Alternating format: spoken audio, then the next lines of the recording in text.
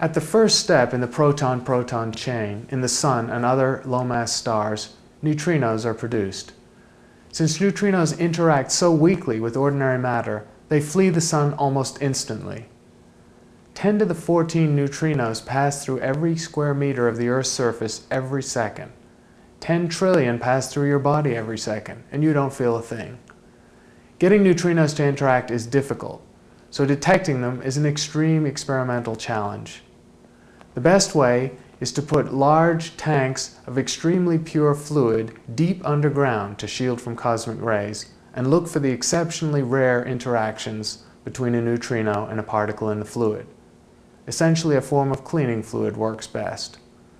Deep underground mines to detect neutrinos, experiments have been in operation for over 30 years. Ray Davis at Brookhaven Lab was the pioneer of this type of experiment. Solar neutrinos have been detected for that length of time, which is a profound confirmation that fusion actually does occur in the center of the Sun.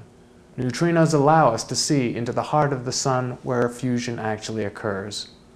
However, in detail, the rate of occurrence of neutrino interactions was 1/3 the prediction of standard solar models.